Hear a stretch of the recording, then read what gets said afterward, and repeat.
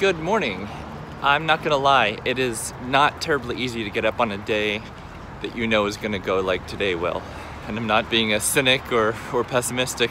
It's gonna be a hard day. So what I've done is tried to make a very specific sequence of events for today so I don't get too stressed about the mediation at 2 o'clock. I met with the little fur monster who I love. And yeah. So I'm gonna bring her home, I'm gonna shower, I'm gonna go to school for a bunch of hours. While there, I will, kind of bounce back and forth between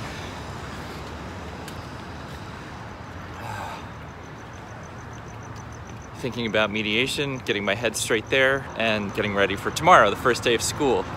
God, this is a terrible sequence. To mediate the day before I start back to school. I don't know why I agreed to it. It's one of those, I should have known better at the time, and I should have said no, it's not gonna work for me, but I didn't. I was trying to be accommodating, and that seems to be my mistake through this whole thing. I don't know what kind of state I'll be in after mediation. After the first one, I felt kind of okay. I was really stressed going in, and then I left and I thought all right, that was not as bad as I thought it was gonna be. But I'm anticipating today to be bad. I don't know how long it'll last. The first one lasted 2 hours, the second one lasted 3 hours. I don't know how dug in and nitty gritty we'll get today. I'm not in a rush to get this thing done, so I don't care. I need to keep remembering that. I don't care, it doesn't matter. I'm not buying property in Northern California. I'm not in a new relationship. I don't have time-sensitive things. I would like to sell the condo because we have to and just to have that off my plate, but I don't care. It's my wife that's doing all the things that are time-sensitive. It's my wife that's doing all the things out of sequence, really. Inappropriate for someone in her position. She's still married. You should not be buying property with somebody else when you're still married. Why does it have to happen so quickly? What, slow it down. Maybe she has a reason, but since she won't tell me anything anymore, I don't understand it. And on that note, she won't tell me anything, so why would I at all try to be accommodating? The only reason I'd be helpful is because I'm used to being helpful. She's been cruel to me, so I'm definitely anxious. God, it sucks so bad. Because it's just out there, it's less than 8 hours from now. It's inevitable, it is coming. So I just need to do what I can before then and then go see what happens. I don't think I will ever feel prepared enough because I don't understand the process. I think my paperwork's fine, but aside from hiring an attorney to look at my paperwork and be like, good boy, you did a great job. I don't know, I'm not a legal mind. I just wanted to let you know where my head's at this morning. I hope you're gonna have a great day, and I will see you more later. Okay, bye. After I went skydiving, I went out to lunch, and I just had this urge to tell everybody I saw, I just jumped out of a plane. I just went skydiving. I was so adrenalized. I just wanted to tell everyone, and I realized nobody's gonna be like, oh my God, that's incredible, you're amazing. Nobody cares. And I have the same urge right now. I was just in the elevator with a woman who was like, oh, we're halfway through the week. And I wanted to be like, yeah, but I'm getting divorced today. Nobody cares. It's uniquely special to me, but to anybody else, it's just another tale of somebody getting divorced. So what kind of lesson can we take from that? I feel like this is a really, really, really big deal. Today's a really, really big day to me. It matters more than most of the days of my life. It's significant and scary and hard for me. And for everybody else, it's like a Wednesday. So what would be meaningful to me right now? If people remembered, people are like, hey, good luck today, I know it's gonna be hard. That would mean so much to me. Yeah, so how can we carry this forward? What would be meaningful to me today would be for people to remember me and people to wish me well. If I had my dream this morning, that's what would happen. And I guess that's what we need to carry forward, or that's what I need to carry forward to other people.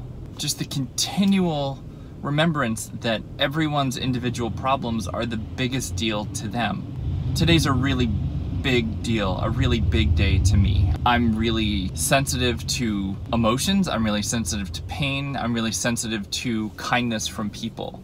It all means a lot. What I want right now is thought and kindness from others. So going forward, when I know people are going through a tough time, I want to remember the details, the specifics, and reach out to them more than I think I should, because it's meaningful. At this moment right now, I'm really lonely, and I'm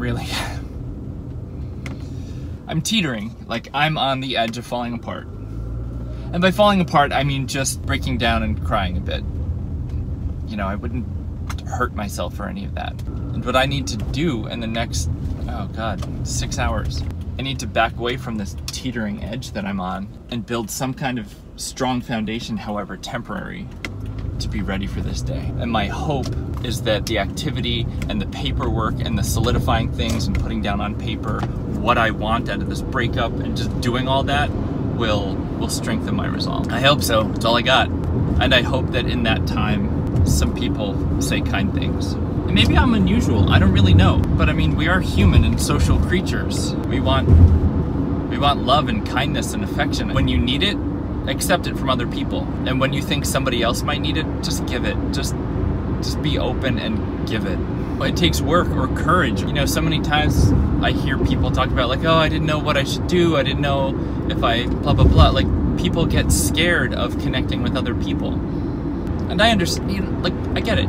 It can be scary. You don't want to reach out to somebody and fear that they'll reject you, but I don't think they will. When people are hurting, I mean, think about it. Like, if somebody is hurting and you reach out and just say like, hey, are you doing okay? They're not gonna be like, shut up, go away, you're a loser. They're not. And I think people have the fear that they're not close enough to the person to take care of them. Like, somebody's hurting, but I'm not, you know, I'm not one of their good friends. I don't think it matters. I think when you're hurting, you need all the friends you can get.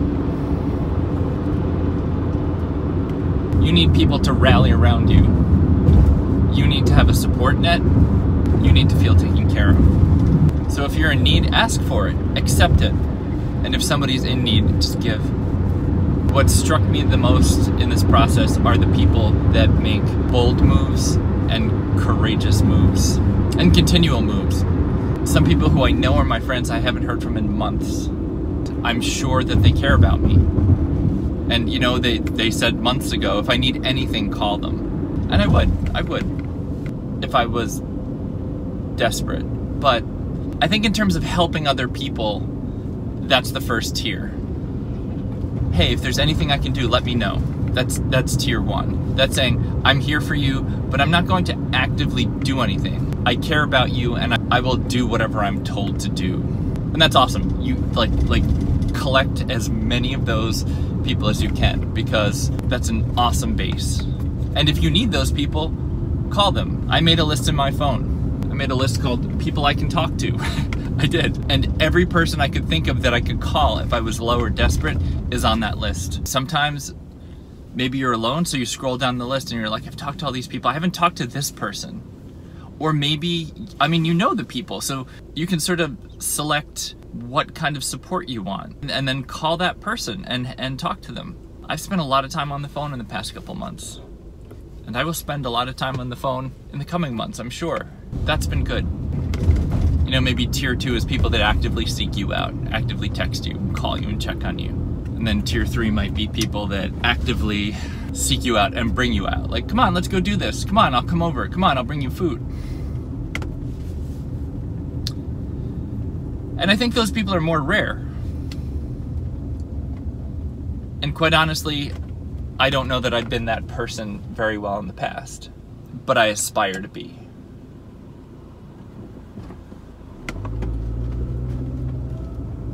Going forward, I will try harder to be that person. You know, and I had a friend go through a breakup after I went through a breakup and was in a low place. So I took him out to dinner. And it was a tough dinner. I was in a low place. He was in a low place. We're not such like bros that conversation just flows. Like it took work.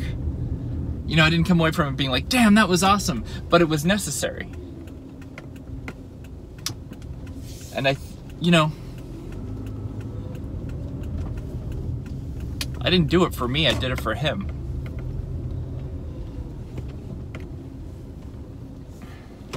You know, and there were periods where we sat in silence. Either, you know, contemplative silence or don't know what to say silence. And I think those are okay too. You know, if you're in the company of others,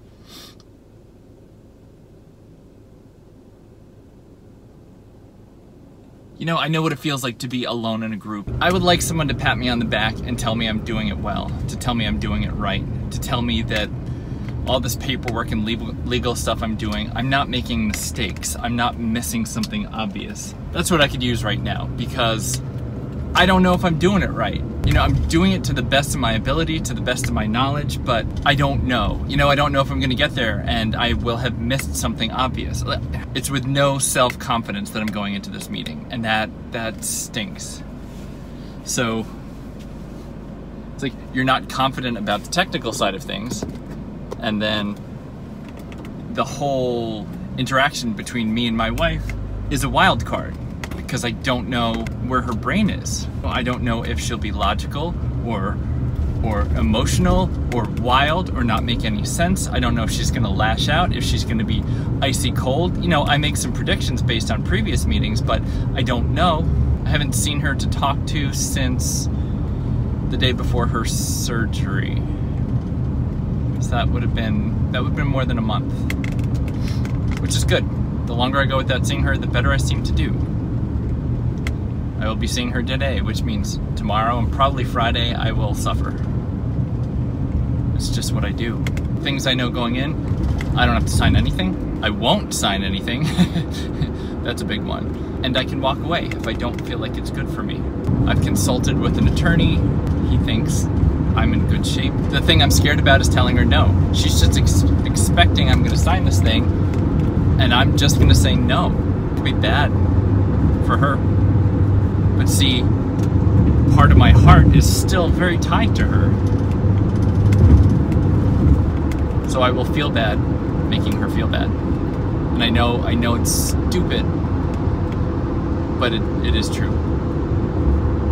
Because there's part of me that just wants to give her what she wants. Like, I love to make her happy, but not today.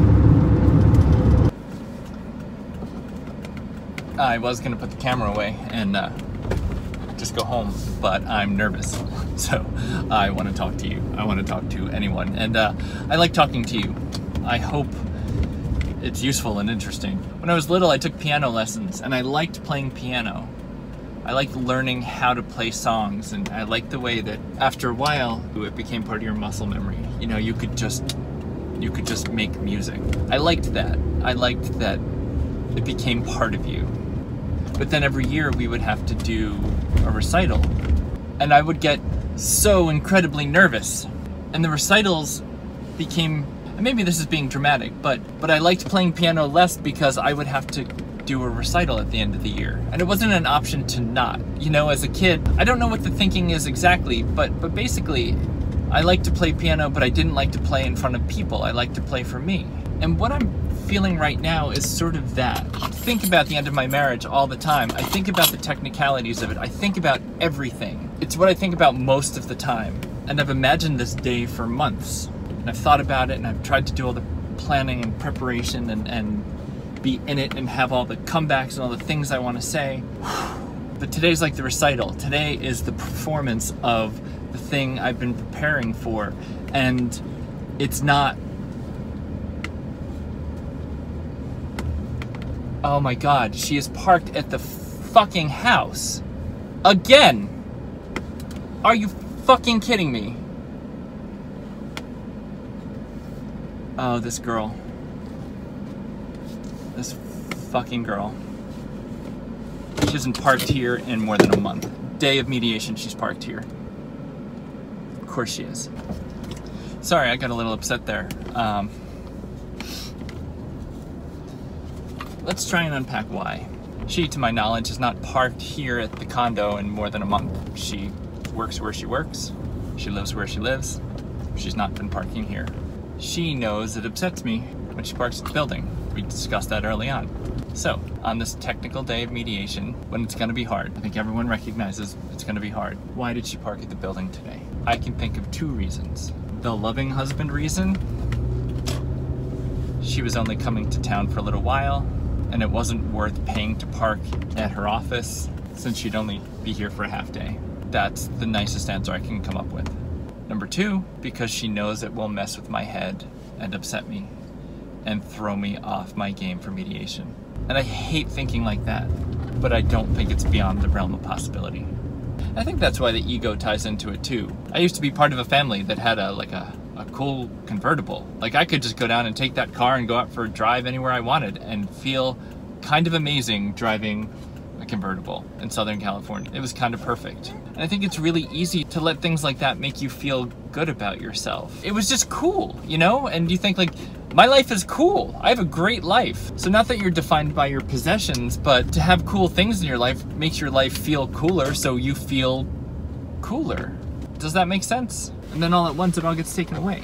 So you feel less cool. And your wife goes away and you feel less loved. And you're alone, so you feel less attractive and less desirable. And your confidant goes away. And you're sort of your social partner, so you feel less sociable and less competent socially. Like it was all so knitted together and then gets so torn apart with these jagged, straggly ends that take a long time and a lot of work to figure out how to resolve.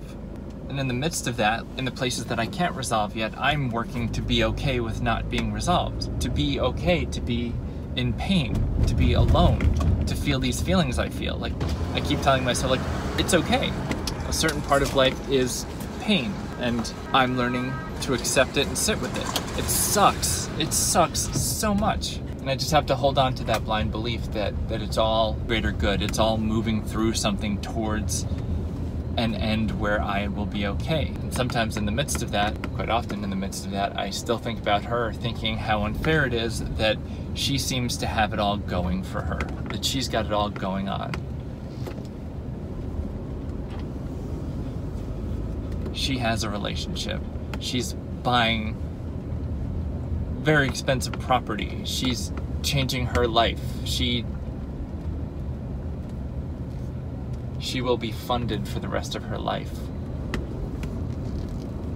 She was able to just shut me down and shut me out in a way that I have trouble even comprehending, never mind understanding. Let's draw strength from this experience.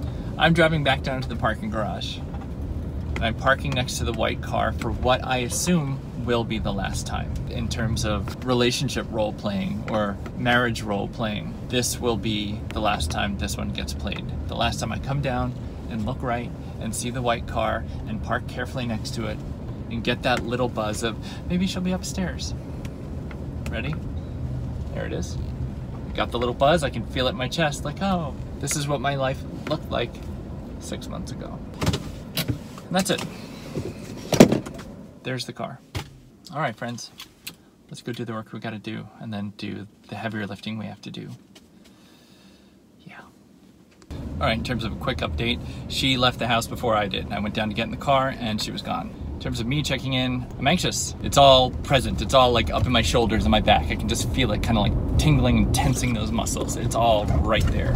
I'm as ready as I can be. Now it's about my acuity and sharpness and ability to respond to what she says. I think my lack of fear in throwing in personal and emotional asides. If she's rude to me, she didn't like last time when I mentioned personal things. So I'm gonna do that. She doesn't want to hire attorneys, but I'm willing to do that. I'm not going into this with any hope. Like, I don't hope for her to all of a sudden love me or all of a sudden come back. I mean, in a way, I'd like for today to be the end of the story, but it won't be. There's no way it'll be. So I'm wearing the shirt that I got for my honeymoon that I was too big to wear on my honeymoon, which I think I wore to the last mediation.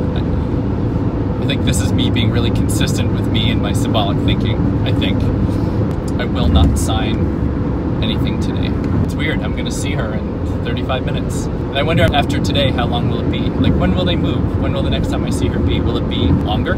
It's strange driving this road into La Jolla. I remember driving into La Jolla to get married. It was the night of a rehearsal, yeah. And we were a little late because the person that was fixing my tie was slow, and so we were rushing to get there, but we were listening to I'm on a Boat by Lonely Island. And I just remember thinking, how cool is it that I'm driving to my wedding with a woman that, one, thinks it's cool, and two, knows all the words to I'm on a boat. And we were just singing out loud, I'm on a boat, driving to get married. And it was a great moment. It was like, God, we are so compatible. We are so great together. It's a really fun memory. This is an odd trio of memories where I'm driving into La Jolla alone to mediate my divorce.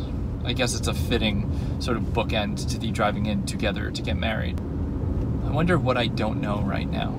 I feel prepared. I feel like I've done as much as I can at this moment. 2 or 3 hours when I'm driving out of La Jolla, what will have been revealed that I don't know now? You can't know what you don't know, but what's gonna happen in the next little bit? What new facet of this situation will we see? What new information will be revealed? What will she say that stabs me in the heart in a way I didn't think was possible? And I try and think through all those possibilities too, so I can't get wrecked. When I got married, I made a right on that street. But if you want to get divorced, you go straight, and then right, and then left, and then right, and then right into the parking garage, up the elevator, and then sit awkwardly in the lobby. Off camera, I'm like wringing my hands. I am nervous. It's so funny. Every year I get nervous about the start of school and just, you know, this sort of self-doubt of like, oh, am I going to be able to do it again? Am I going to remember how to be a teacher? I have none of that right now. All of that's a given. Like, of course I can teach. You know, I'll go in tomorrow and we'll do a first day thing and we'll do some sketching and it's going to be great. I think there's a lesson in that in terms of being debilitated by your own neuroses or your own self-doubt. When something bigger comes along, as is the case now, the volume on the other stuff just gets turned down. I will go in tomorrow and start school confidently.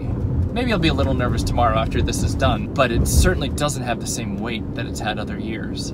That's cool. 24 minutes. I keep thinking morbid things like dead man walking. I do definitely feel like I'm driving towards my doom, and I don't have any option but to take the path I'm taking. I have to go to where I'm going. This thing is going to happen, and then we'll all drive away into traffic. Okay, I'm 5 minutes out. I've read all my notes. I've done everything I can do. I'm gonna go do this thing. I will see you shortly after it's over. Wish me luck. All right, so that was crazy. Let me just talk about what immediately just happened. At the end of mediation, she was starting to cry and break down. She can't believe I won't sign the quitclaim for her. We left mediation. She went straight out to the elevators. She was wearing an orange polka dot dress. And I went down the staircase, and the staircase doesn't go all the way to the parking garage. So I had to get in the elevator on the courtyard level. I did, I hit the button, and when the elevator opened, she was standing there. So I stepped in the elevator, and she raised her hand to be like, I can't even, and just walked out of the elevator past me. Okay. Leaving the parking garage, I ended up immediately behind her driving out. Her credit cards didn't seem to work in the machine, so the parking attendant just buzzed her out, just let her out, because she wins all the time. I paid my $9 for parking and then drove out, and I ended up behind her on the street, driving out of La Jolla. I was behind her waiting to make a left onto La Jolla Village Parkway. I think that's what it is. She was first at the light, I was second, I was behind her. I think she was gonna make a left, she was waiting at the light, and she must have noticed me in the mirror because she cut the wheel to the right and gunned it and just took off to the right. Like, it was crazy. Yep. And now I'm gonna go to the barn. So mediation. Okay, I went up, got out of the elevator. She was sitting in the lobby. I looked at her and I said, hello. And she said nothing back. She's wearing an orange dress with white polka dots. Her hair looked really pretty. I noticed that during the mediation. And the mediator came out and greeted us and said something about getting the notary. You know, she's like, oh, we'll call what's-his-face and the notary to come in. And I just said, well, I'm not gonna sign anything until we have an agreement. And there was just this sort of like beat where people were like, what? And then we walked into the conference room and she went into talking about how it's not signing a quitclaim for each other, you know, when it's separate property and doesn't involve anything, is pretty standard practice. And I said, I've just been advised not to until this is settled. And then they both kind of went into talking about how if she loses this property, I'll be liable for it and this and that. And I said, okay. I mean, I trust my attorney. That's why you hire an attorney, right? Because you trust somebody who knows more than you. This was the first I'd heard about the property and signing that. So yeah, no, I'm not just gonna go sign it. She was pretty visibly upset at the fact that I would just sign whatever she wanted me to sign. Then the mediator wanted to go into talking about my counteroffer. I wanted to do disclosures first.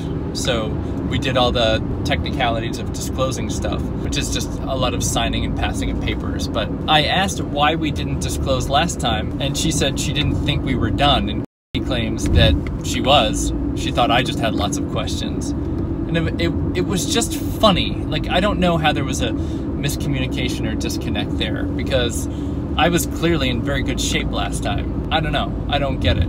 And she, you know, my wife claimed that, yeah, she had all her stuff together. So something was off.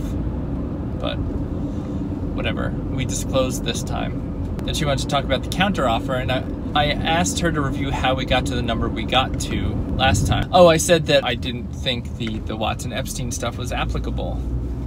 Pretty condescendingly. I was like, who are you getting your advice from? She was basically like, are you talking to idiots? Like, are you getting idiot advice? And I was sort of like, no, I'm good.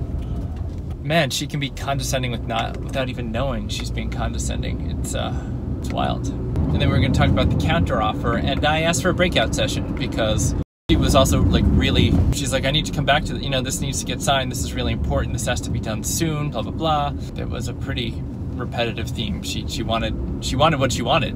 She wanted the thing signed today and couldn't believe that I wouldn't just sign it. So we had a breakout session where I was really candid with the mediator, and I said, she's claimed I'm bleeding her dry. She's claiming this and that. And she's got all this money in her account. We reviewed stuff and we went over numbers and we kind of reevaluated things and looked at stuff. And well, all of a sudden we came out with a buyout number that was twice what the buyout number was last time, which is good, but it's still basically saying, here's $1,000. Go away. And maybe I need to remove emotion from it and just think, all right, that's $1,000, that's awesome.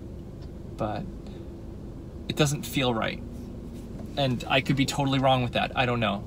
I need to talk to my attorney. Did disclose that she put $50,000 into the property. And she said, but she, you know, she'll get that back once the condo sells. But that's not even equivalent. Like, that doesn't make any sense. So you did put money into the property. It's a little hard to know who to believe, but I'm going to choose to believe my attorney. The whole Watts-Epstein thing, they definitely think I'm on the hook for, and my attorney definitely thinks I'm not. So what do you do? I don't know. At one point, he said something to me about, you know, there should be communication, so I'm not feeding my attorney like the wrong information. And it was heavy with this assumption that like I'm dumb and I'm not telling him the right stuff because she's an attorney and I'm a teacher. She also told the mediator, yeah, the mediator was like, his opinion is basically like, you're an adult and you should be able to provide for yourself, and she provided a lot of fun stuff over the years, so why do I want even more? The mediator tried to resolve the situation by offering or wanting to talk to my attorney on the phone, you know, like kind of get him abreast of the situation and fill him in. I'm totally fine with that. I think he made some comment about, yeah, or he'll try and just get us out of mediation so he can charge more. And the mediator, to her credit, said, you know, there's definitely people out there that do that, but the guy I have is, he has a really good reputation for being like a good guy. He's made his mark, he's made his money, and now he's just trying to do right by people, and you know, and I was like, yes, thank you. Confirm the way I feel about him. Like, he's a good guy. He's a moral center. It was a really excellent thing to hear her say about my guy. I mean, she probably still thinks I have some monster, but at least she knows that my guy enjoys a good reputation in the legal community. I think she's definitely feeling trapped. Like, she's not getting what she wants. She's desperate. Like, her voice started to freak out. She just wants to move on with her life. I'm standing in the way of her life. And every time she says it, it's weird because her life used to be my life. You know, we used to have a life together. And she keeps saying things like, you know, none of this has anything to do with me. None of this has anything to do, like, basically it's none of my business. And that feels bad because I'm married to her. So I do care. But she is definitely not married to me. I ate a whole box of caramel popcorn because I hadn't eaten today and I was shaky and weird. So she had this like Harry and David popcorn that was really good. There went my diet. didn't get a chance to, or maybe I was wise enough not to bring up the fact that she kept telling me I'm bleeding her dry, yet she had at times more than in the bank. I think it's probably wise to play my cards close to my vest as long as I can. I know there were times at which she was staring at me today and I just didn't put my head up, I just didn't look at her. It's funny how somebody can be the most beautiful person you've ever seen, and then after all she does, I look at her and I'm like, definitely not the most beautiful person I've ever seen. Like, character really can color somebody's beauty. She's definitely in a panic though, I can hear it. She was like, I need a date and time when we're gonna get this signed, and she had that like franticness that I know really, really well. I'm talking to her, I was like, as long as it's approved, I said, it's still me, like, you know me. I said, I'll meet you whenever. You can do it after school on Monday. I don't care. I'm not trying to like ruin your life. But see, that falls on deaf ears. So she fixates on the negative things. In the moments where I'm kind, it's like I'm not even talking. It's like that's the default, so she doesn't appreciate it.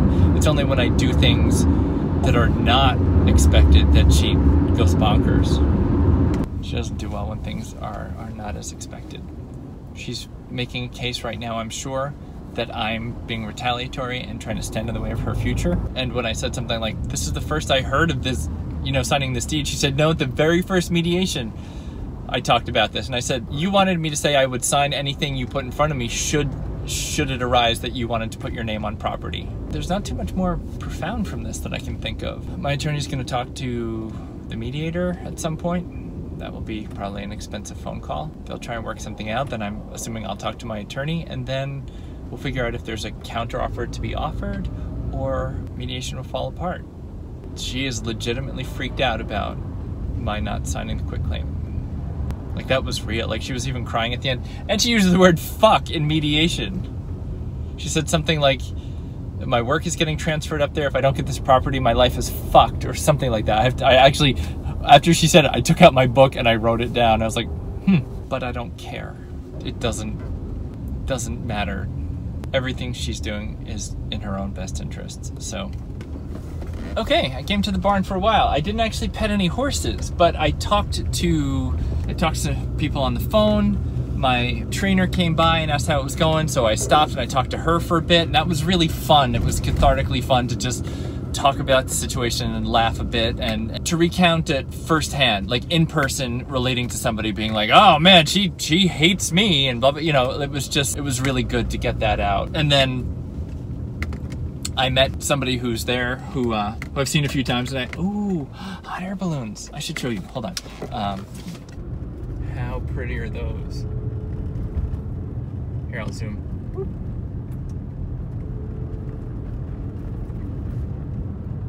I love that about here. Ha. It's just nice to talk to somebody I haven't talked to before. I've seen her a few times, and just to have a 10-15 minute conversation about, oh, there she is. she just followed me back on Instagram. I was like, I follow you on Instagram. And she's like, you do? What's your name? So I said, Ken Zawsum. And she was like, yeah, she just thought the name was great. So, nice to have a connection with somebody.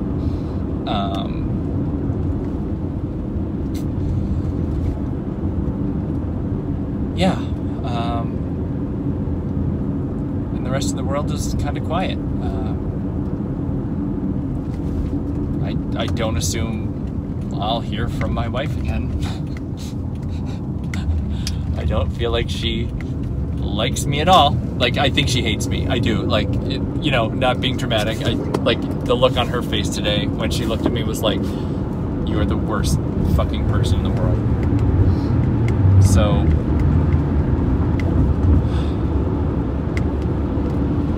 be careful about not giving someone what they want, because they will hate you.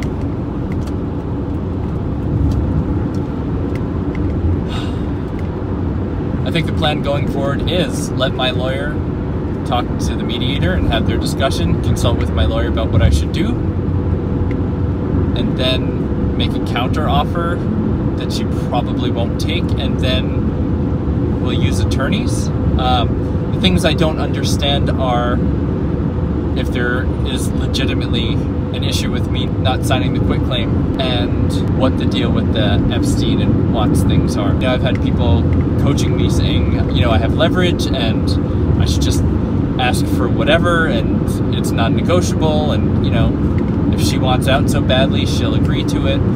I had people telling me I should take alimony instead of like the buyout settlement. I don't know. You know, again, there's no rule book to this. How was your day? What did you get up to? I'm still trying to comprehend how I feel after that mediation session. I don't feel terrible. I don't feel great. I feel sort of like it happened. We disposed our finances. You know, we got rid of the paperwork side of things. I'm glad that's done with.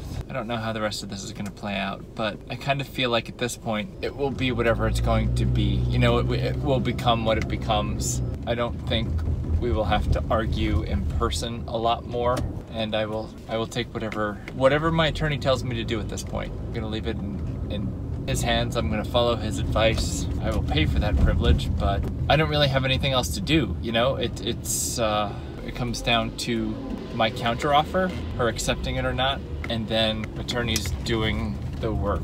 The look she gave me today was one that somebody who hates somebody gives. Like, she hates me. She is pissed and really, really, really doesn't like me, which is a little hard to take. It's not surprising, but it's hard to take. She kept telling me I'm standing in the way of her life. She's just trying to move forward. And I think my approach now is just to get out of this in the most favorable position possible. I'm not looking for more than I deserve, but I'm also not trying to get screwed over. I will catch up with you in the morning. Have a super evening.